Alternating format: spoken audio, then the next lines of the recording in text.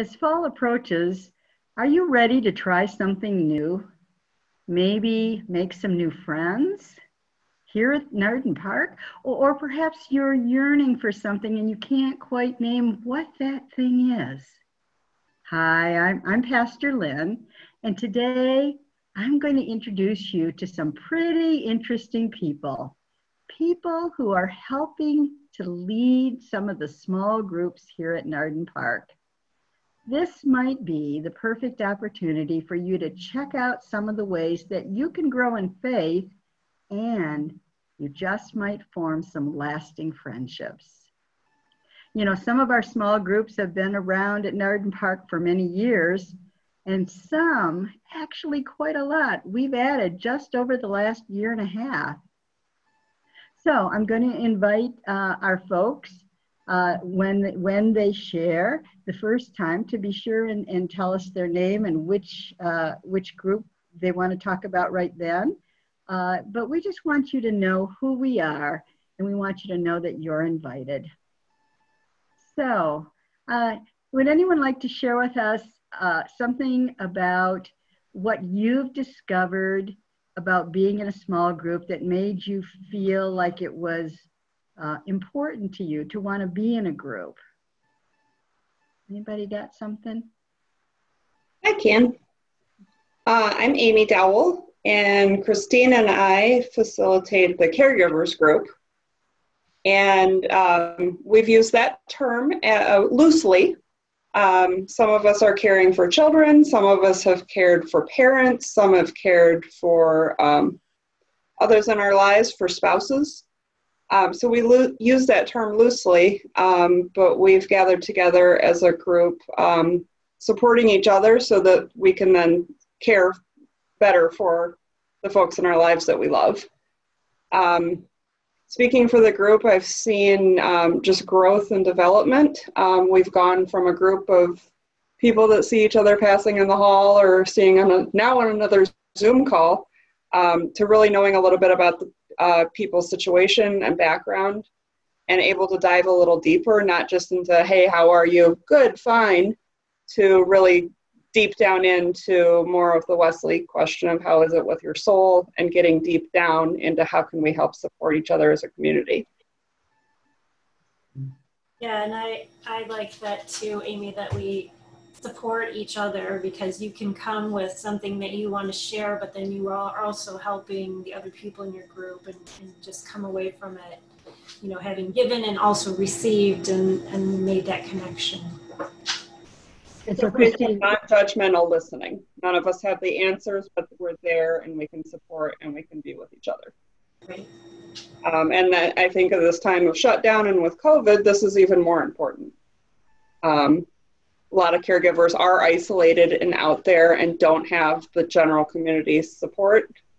So a little plug, we're looking to revamp and find a new time that works for us. Previously we had met on Sunday after church, and we're exploring new times, possibly an evening once life kind of shuts down and it's a little quieter. But if you're at all interested, talk to Pastor Lynn, and we're open at this point to finding new members, new people interested, and also a new time that would work for all of us. great, thank you, Amy and Christine. Who else has some things they'd like to share along those lines?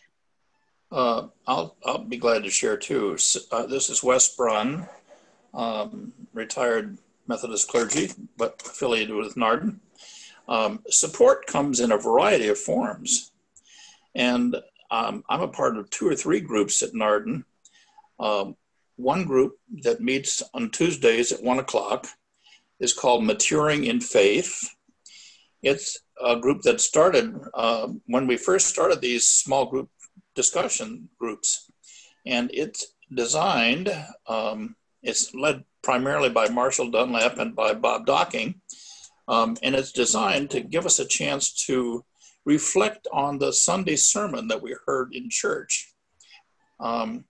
And usually that's a jumping off place because it leads to a much richer discussion about whatever else that sermon connects us with about living our lives.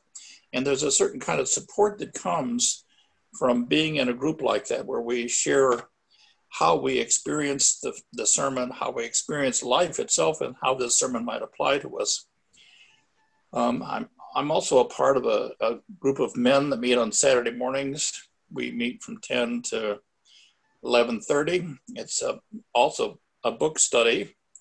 But again, the books that we read are challenging books. These are books that stretch us and cause us to think more deeply about our faith and what we're committed to. And we're just about to start a new study this coming Saturday, led by Al Knappenberger. It's a book by Bishop John Shelby Spong, an Episcopal bishop, a somewhat controversial man. And it's a book called Unbelievable. And it's kind of a re-examination of faith in contemporary language. How do we put our faith into language that makes sense for us today? And there's a third group that I'm a part of as well. I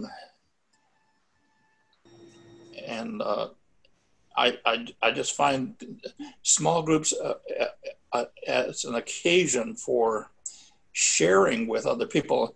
You know, I'm somewhat, as an older adult, I'm somewhat isolated. So the Zoom connection helps keep me connected to the community. And I think that's a really valuable piece.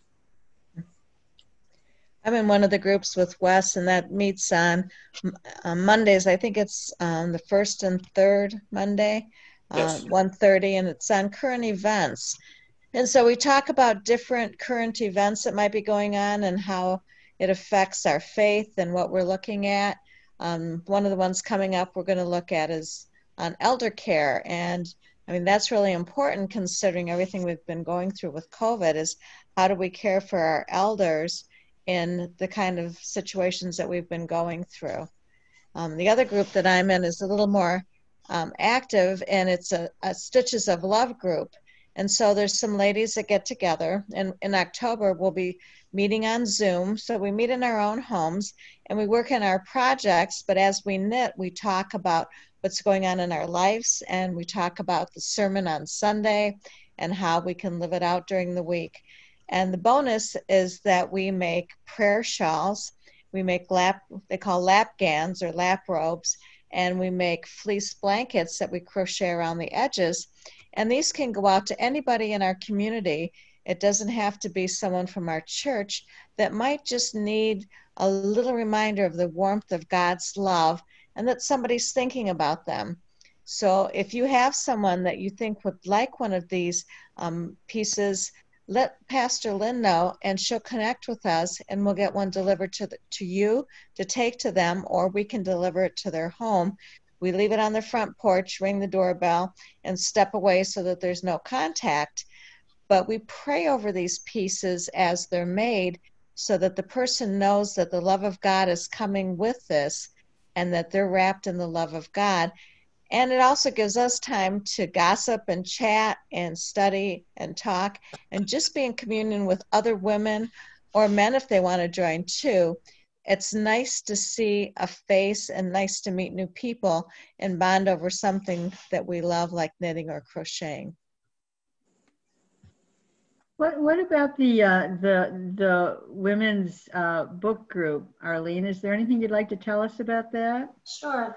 My name is Arlene Marks, and I facilitate the women's book group, study group, whatever we're into at that moment. When we're meeting in church, we actually use mixed media. Sometimes we watch a film, or we'll bring in newspaper articles, hopefully to address social issues. And it's a very lovely group of about 8 to 10 women. And we have gotten really, really very close to each other personally. Some folks have had tragedies, and you know, we're able to share. And we kind of laugh because we say, you know, we treat this group like the Las Vegas group. You know, what happens in our group stays in our group. And we all know that if we need help, that we're there for each other, and that It will not go outside of the room. Mm. We're still meeting outside at church under one of those lovely big trees at the end of the parking lot. And some gals bring a lunch or a yogurt or a drink or something. We're meeting at 11 o'clock currently, and we've discovered that at 12 o'clock, if we're not finished, the bells go off in the church. And so we're like, oh my goodness, I wanted to say something, but now the church bells are ringing. But now we realize how comforting it is to hear those bells. And we really enjoy it, even though we have to maybe speak a little louder, but it's kind of a meditation for us. And anybody's welcome. We read all different kinds of material, and we're always open to suggestions. Okay. Thank you. And what about that current events group, Wes? What do you call that group that you're getting ready to restart? It's the one Dorothy was talking about, faith and current events. Okay. And like she said, we look at contemporary issues. These are things that you're likely to read in the newspaper. I mean, they're that current and that significant. And we try to see how our faith applies in those situations. How do we live out our faith in the context of contemporary society? And like Dorothy said, we're starting a study. It's 2 weeks from Monday, I guess, the 21st, Right. On elder care, Mm-hmm. looking at the function of older people and how we care for each other in our society. But there's a whole host of topics that we're going to be considering when we meet on the 21st, where we go next. I mean, we pick a topic each time and we talk about it. And what I should say about all of the groups that I'm a part of, they consist of both single people and couples. There's nothing that says you have to be this or that. You can be who you are. And we also all sort of look after each other and try to grow together, regardless of our status and standing and so forth. Well, one group that I'm part of is called the Prayer Space, and it's brand new. It's only been going for maybe 6 weeks, but we meet at noon on Wednesdays, and it's less than an hour, but during that time we learn about a new and different way to pray, and we practice it, and we tape it to make devotions for others in the church that they could learn the prayer practice and they could listen to it anytime. And then after we stop recording, we have a private prayer time that builds off of what we just learned about. So it's an easy way for people to join us at noon, and you can do it from in fact, we have 2 of our people are literally at work. And they just tune in, and they know they can trust us to only be 15 minutes that they need to be there, maybe 20 at the most. And it's a good group, and we would love to have people join us or watch the devotionals. You can find them on the website. So I wanted to tell about that one. And then we have another new group called Connected Faith, and Rachel Kane is leading it, but she's not with us tonight. But 2 members of the group are here, so I don't know. Would one of you like to tell a little bit about that one? Sure. So I'm Christine Scoble again. So we use a materials called Connected Faith. It's an app you can get on your phone. We meet Mondays at 8 o'clock. And 8 p.m., right? 8 p.m. Yes, 8 p.m. And we do a Zoom meeting. But it's a lesson that's based on a piece of scripture, and there's a video that goes with it, and we have some really good in-depth discussions, and then it always ends with a spiritual practice that we talk about and aim to practice during the week. So that's a good group, and we're very open. We just started a study and they run about 5 weeks, would you say, Amy, usually? So, but there's no reason you couldn't join in the middle, but that's how it works. So we've told you about some of the groups. We have not at all covered all of them, but we wanted to give you a flavor of them. And we hope that you will know that these groups are for you, and we'd love to have you be part of it. We'd like to close with prayer, and I'd like to invite Reverend Dr. Wes Brunn to close us in prayer. Let us pray.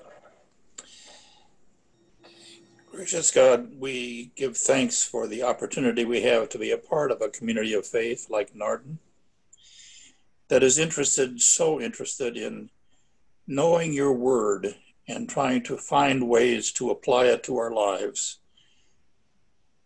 We try to live the faith as faithful disciples of Jesus Christ. And these groups that we are a part of strengthen us in that walk. We give thanks for the leaders of these groups, the people that give themselves and their time and their thought processes and their spiritual gifts to lead us in these times together. And God, we know that you are a God of hospitality, that you welcome all people and searchers as well as strong believers. And we invite people, regardless of their standing in relation to you, if they're interested in searching out and knowing about you more and more and what life lived in your spirit is like, we invite them to join with us in this pilgrimage. We give you thanks, O God, for each other, for this faith group, and for our time together. And we ask these things in the name of our Lord and Savior, Jesus Christ. Amen. Amen. So if we've tweaked your interest, if you'd like to know more, you can simply contact the church and ask to be connected with Pastor Lynn, and I'll do the rest to help you to find your way into a group. Oh, and by the way, if you don't know how to Zoom, I am a Zoom teacher now, and I'll help you. We really would love to have you join us. Thank you so much for being with us tonight. Bye-bye.